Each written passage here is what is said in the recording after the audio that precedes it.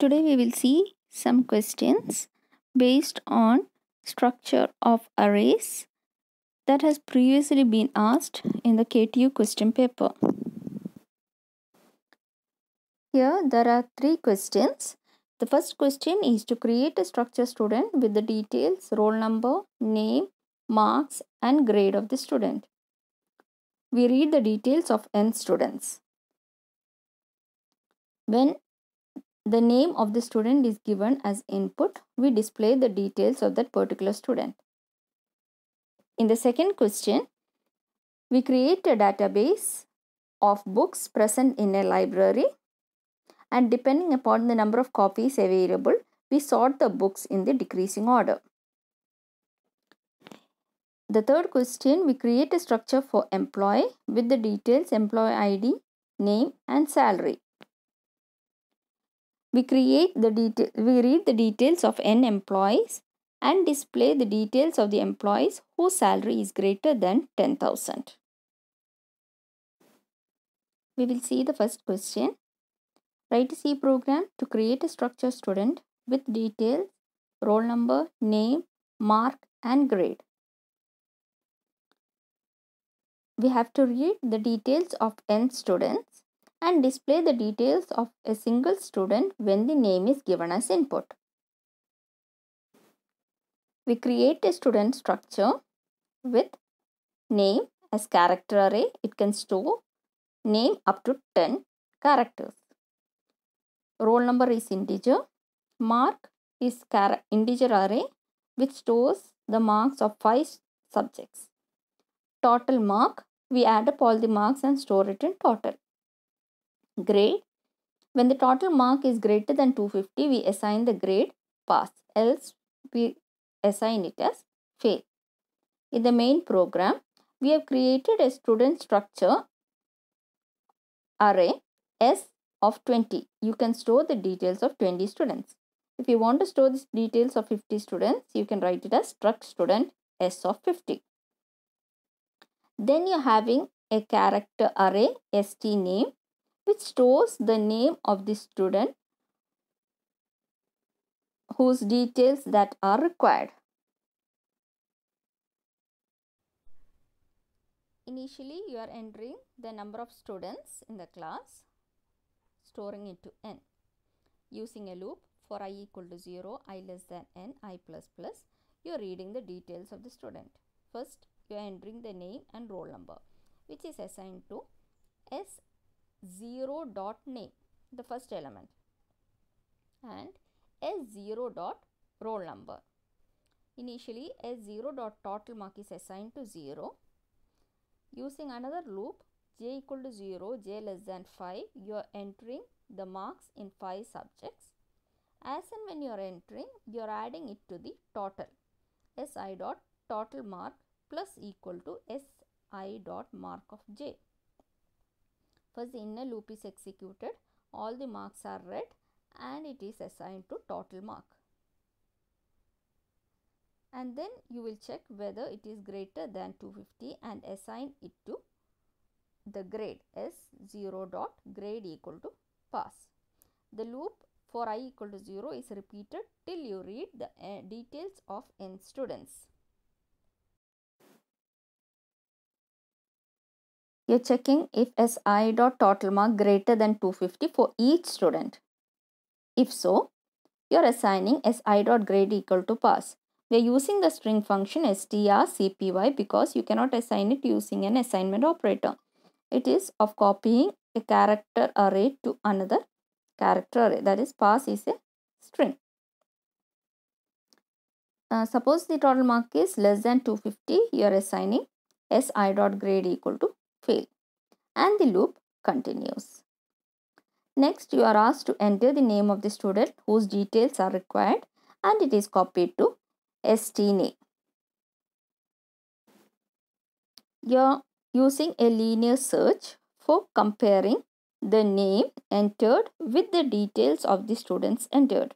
So, you are starting from the beginning. For I equal to 0, I less than n, I plus plus. Again, you cannot use equal to operator. You are using strcmp function because it is string. strcmp is the string comparison function. ST name is compared with each name, starting with S0 dot name, S1 dot name, S2 dot name, similarly till you get the values equal. Once it is equal, strcmp will assign the value, return the value 0. If it is 0, you assign flag equal to 1. Where you have declared flag, you have initially set as 0, means the element was not found.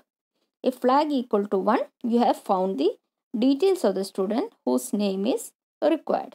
And you are coming out of the loop, because once the search is obtained, you don't need to further go through the loop. You come out of the loop.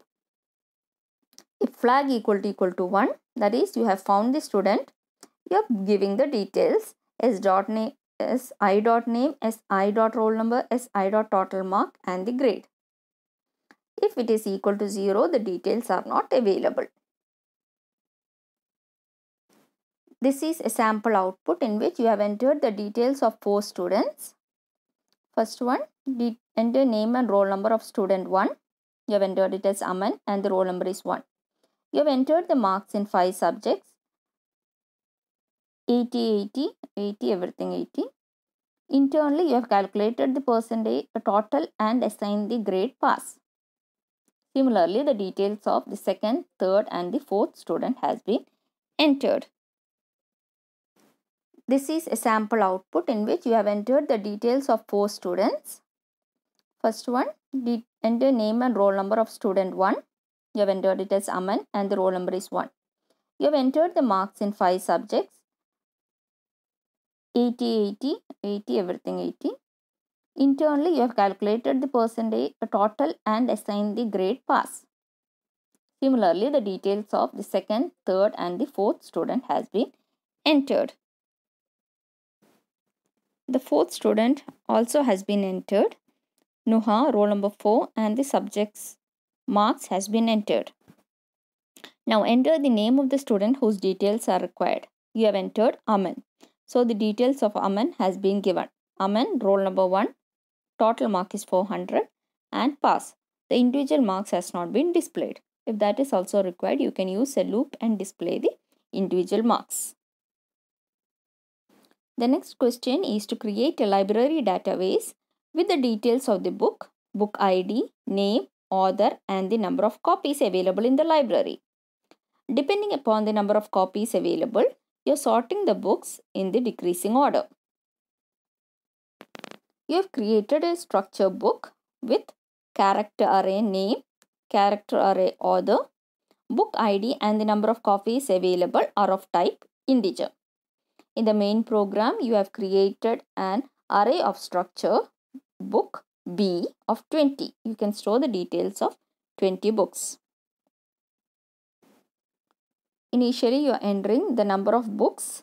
It is stored to n. Using a loop for I equal to 0, I less than n. You are reading the details of the book. Book name, author, book ID and the number of copies. Now you are sorting the details of the books based on the number of copies. You can use any sorting algorithm. Here we have used a symbol sorting algorithm. For I equal to 0, I less than n, j equal to 0, j less than n. If bi dot number of copy is greater than bj dot number of copy, you are checking the value of number of copies alone.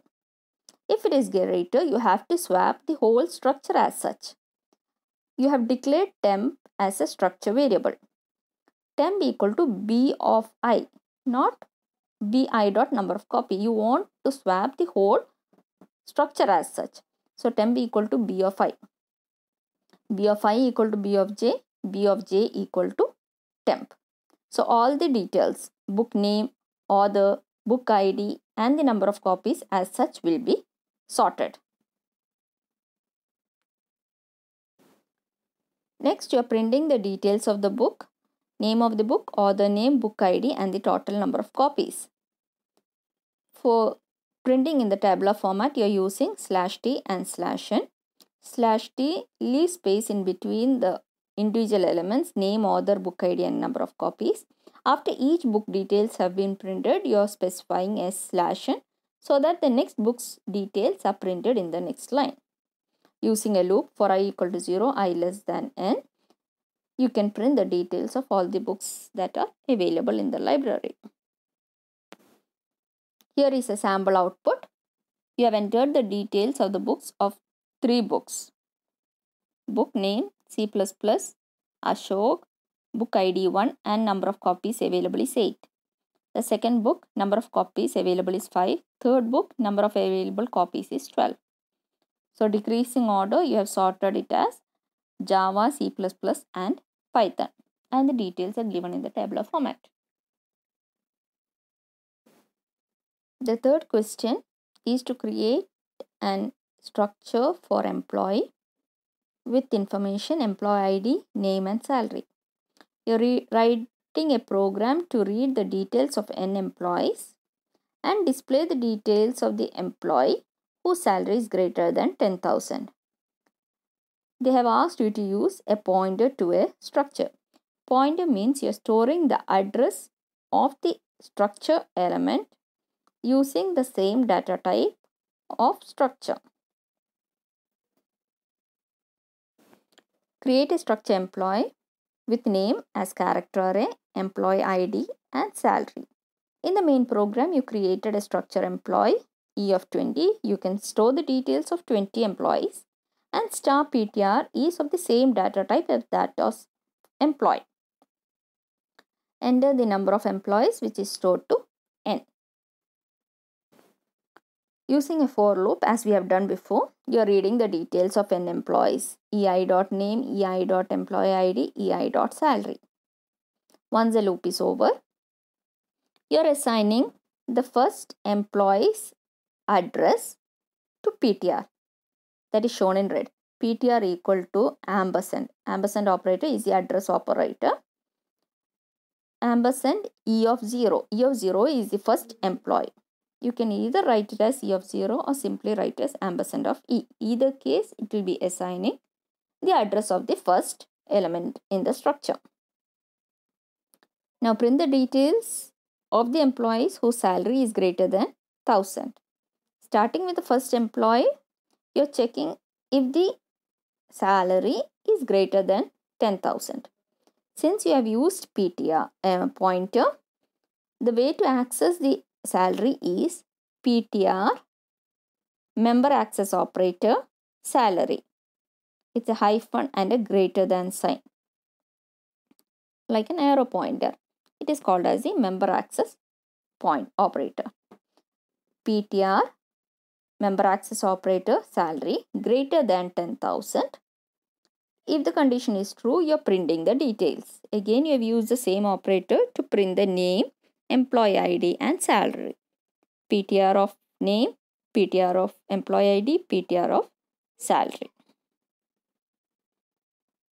Next, you have to increment the pointer PTR. So, PTR plus plus points to the next employee's ID. Again, you are checking the salary. If it is greater, you will be printing the details.